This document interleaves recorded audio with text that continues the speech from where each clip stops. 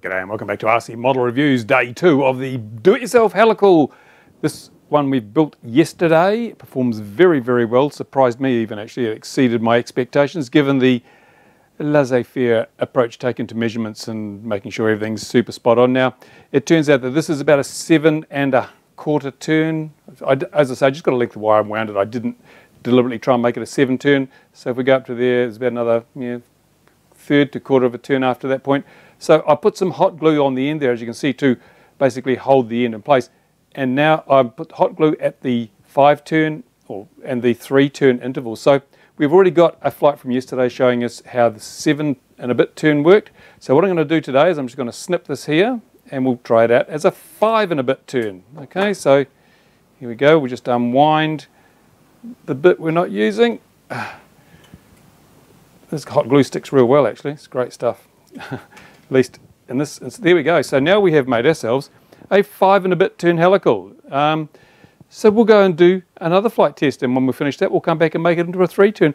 What I expect to happen here is it will get less gain, so it'll be snowier at the far end of the runway, but we should get us a wider beam. When we come back from across the field towards the beam of the antenna, then I expected it'll pick up our quad or the signal much more quickly than it did. I expect this beam to be something like 70 degrees wide, whereas the other one was about 50 or 60 maybe. This will be 70, 75 degrees, maybe more. So we'll just see, because this is a constant trade-off between the width of your beam and the amount of gain you get. So on a diversity headset with it doesn't really matter, you can use a really powerful antenna because you've still got your Omni, which will switch in when you're behind yourself or to the side, and that 7 turn will give you maximum range. But you might just be wanting not to have to worry about where you point your head so much, or you might not have diversity on your goggles or your visor, so in that case you want something that isn't going to be quite so directional. Anyway, enough talking from me. Oh, before I go on, I should mention, someone did say, oh look, that's got aluminium in it. No, it doesn't. And I should have mentioned yesterday, the tubing you use for this has to be non-conductive, or non-magnetic, because if there was metal anywhere in here, it would completely screw things up. That's the reason we don't use, for example, a bolt through here. A bolt through here to hold the whole thing together, because it would upset the tuning of our coil, and we don't want that. So plastic pipe is the best thing. Wooden dowel, it can have moisture in it, which is not so good. And if this did have metal in this tube, then we wouldn't have got anything like the performance that we saw yesterday with the 7 turn. So let's go and test out the 5 turn now before the rain comes. Okay, let's see what the 5 element antenna works like. Here we go. Look, I'm out of the field. You can see we've got the 5 element antenna up there, and I'll put my 5 fingers up to show 5 elements. Right, let's see how it goes. I'll skip along to the relevant part of the video. Okay, now what we expect in this video is a bit less range than we had, a bit more noise at the end. See, we've still got very little in the way of multi-pathing because we still have a relatively tight beam with 5 turns, but yeah, still it's perfectly flyable here. We're out 200 metres, probably 300 metres coming up, and here we go. You see a bit of grain in the picture there, but it's still totally flyable. And here we go out past 400 metre mark with only 25 milliwatts of power, remember. So here we go, and as we turn we should get a bit of grain in the turn because the antenna changes a little bit on the quad. And coming back now, it'll be interesting to see how much multi-pathing we get from those hangers, if any. So it's performing as we'd expect, just a little bit less gain than the 7 turn, and you know, the interesting thing will be see no real multi-pathing there, so it's giving us great rejection of those off-beam signals. And now we come back and see how we go behind. Now, of course, being directional, we will get a loss of signal as we travel behind the antenna, but it's much better than the 7 turn. We've got a lot more signal behind. The 7 turn really was looking all out the front. So you can see we've lost signal out front, but we've gained a little bit in the back. But it gets pretty unflyable as we move off to the side here. I'm going to fly out over that paddock, out over that field to get us an idea of the beam width. So out over the paddock when I'm sort of right angles to the antenna, there's virtually no signal. You couldn't fly that at all. That's where your Omni would come in handy. But I'm coming around now and I'll start heading back towards the runway. So we'll just see when the picture improves enough to be flyable. And it's not there yet. I wouldn't want to fly with that, but it's starting to improve. See when we get some colour. There we go. We're starting to get some colour back. And let's have a look. There we go. Pretty much, yeah. We're back in the beam. That's much better than the 7, so it's got a much wider beam than the 7-turn. That's probably why 5-turn helicals are the most popular if you're going to use them on your goggles. They do have a wider beam than the 7. They're not as much gain, but you don't have to be so accurate with your head positioning. So there we go, come in and land, perfect landing of course, as I always do. And now we will try out the 3-turn. Right, so that was the 5-turn helical. Let's cut it back to 3 turns. You see I've got a hot glue mark on here. Let's cut it back to 3 turns and see how that performs when compared to the previous versions. Here we go, just it's a 3-turn helical, just over 3 turns of helical. Let's see how that goes. And let's take a look at the 3-turn again. You can see 3-turn helical, and I hold 3 fingers up to show you that it's 3 turns. So let's skip ahead to the flight. Here we go.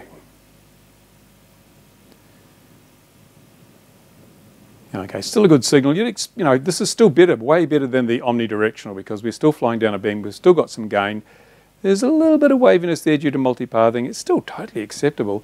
And the signal is getting a bit grainier, even out here at the 250 metre mark, heading up to 300 metres. Now you can see this is definitely hasn't got as much gain as the 5-turn or the 7-turn. We're getting snowy now, but it's still totally flyable at 400 metres. Turn around, we should lose signal again. Yep.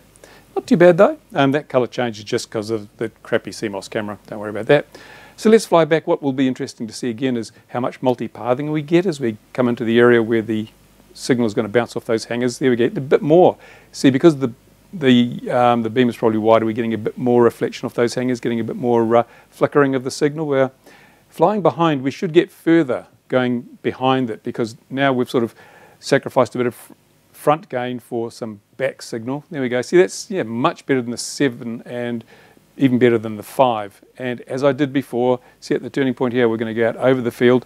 So yeah, the 3-turn gives us a much wider, well, not so much wider beam, I think, as an all-round pickup. But even with the 3-turn, we're basically unflyable out over that field. There's just not enough sensitivity out to the side of the antenna at right angles to it.